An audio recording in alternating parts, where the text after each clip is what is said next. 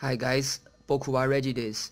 Today I'm gonna show you how to set up Futurebit Moonlander 2 on Ubuntu. If you have watched my previous video, you will know that setting up Moonlander 2 on Ubuntu is more difficult than setting up on Windows. So I'm here to help you guys get rid of the mistakes that I went through setting up Moonlander 2 on Ubuntu system and help you guys quickly make Moonlander 2 start mining. So let's get started. Okay guys, there are two main threads we are going to refer back and forth.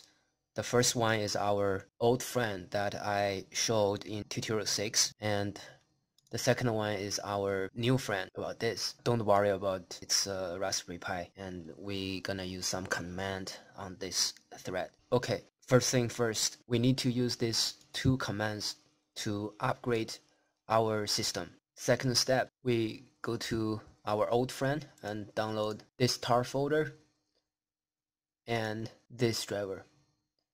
So you need to register Silicon Labs in order to download this file. Okay.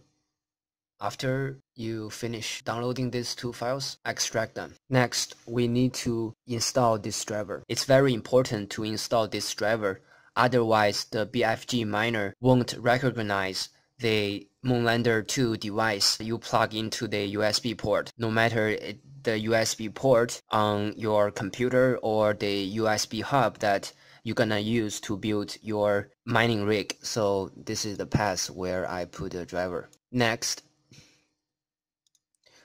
we need to read this readme because it tells us how can we install the driver. So first you make the file. After you make the file, you need to copy this kernel object to your Ubuntu kernel version, and then they install the CP210X kernel object into your existing kernel. So in that way, when you plug in Moonlander 2, your computer can recognize that. So that's why the device will show up on here. Okay, then after you successfully install the driver, we need to install these two libraries by using this command. So if you don't do that, binary command bfgminer won't run. Okay. So after you copy paste this line onto the terminal, we will go to bfgminer directory. Next step is to edit this start Moonlander 2 shell script. I have explained this in my cryptocurrency mining software setup tutorial 5. Please refer back to that video. After you done that, right click and then sudo